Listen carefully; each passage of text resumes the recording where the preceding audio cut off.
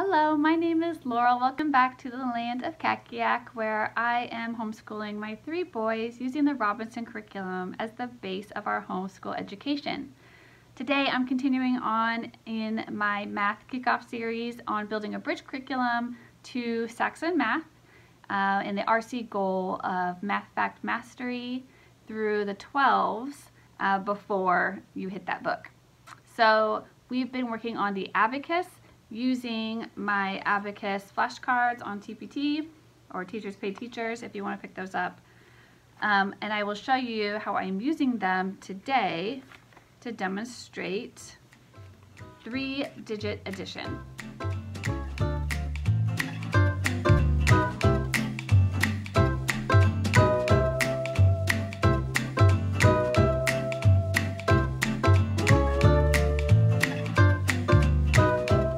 So I love using these flashcards, so I will introduce the concept to the kids, and then I will just give them the stack of cards with the facts, you know, the problem on one side, and the answers are on the back in the form that they would see them on their Abacus, so they can check their answer when they're done. Once they've mastered this, I know how to use the Abacus, they've had a good amount of practice just doing math and understanding place value and bonded numbers, like 7 and 3 equal 10, 6 and 4 equal 10 always, and borrowing as well. You'll see that when we regroup, that's the equivalent of how we borrow and carry over when we're doing it on paper.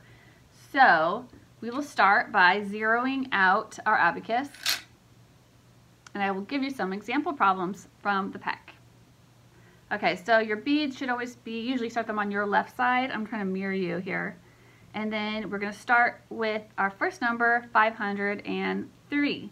So we always start with the ones place, so 3 ones, 0 tens, and 5 100s. That is 503.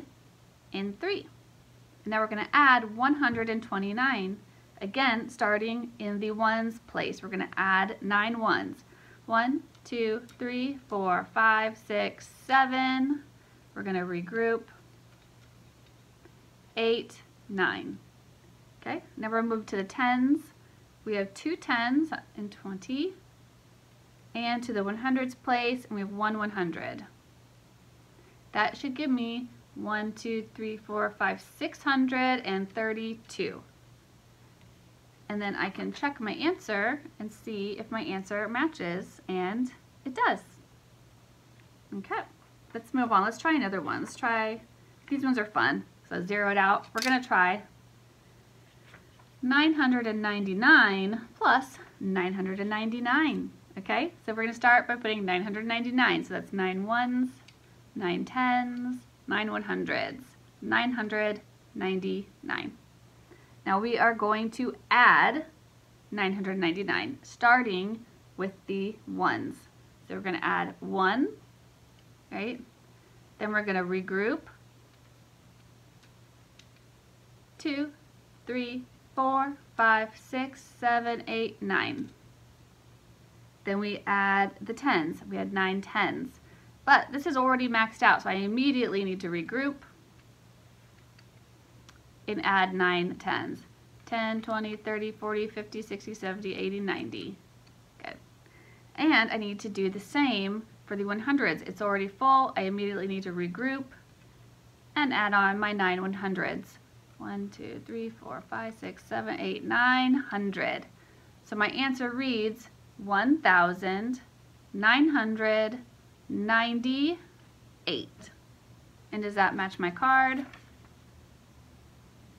It does.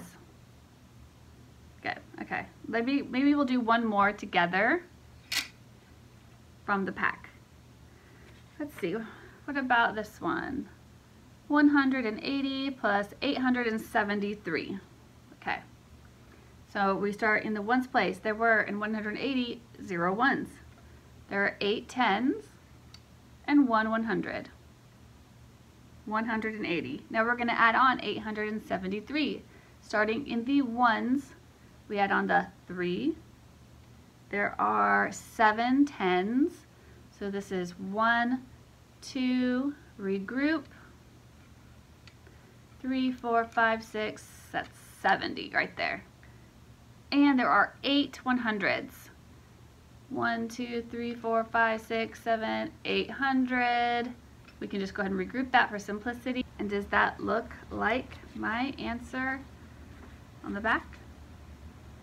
It does. Okay. So we know we're getting right answers here, and we can trust our abacus skills. We're getting pretty good at addition, and you could keep going. I didn't make numbers higher than 3-digit addition because I figure by the time they're doing math that high, they're probably in some kind of book. But it's a great way to get familiar with place value, borrowing. You start in the ones place, tens place, you move, over to larger place values, and because that's the same pattern you're going to follow when you're doing math on paper. And next I will move us on to subtraction.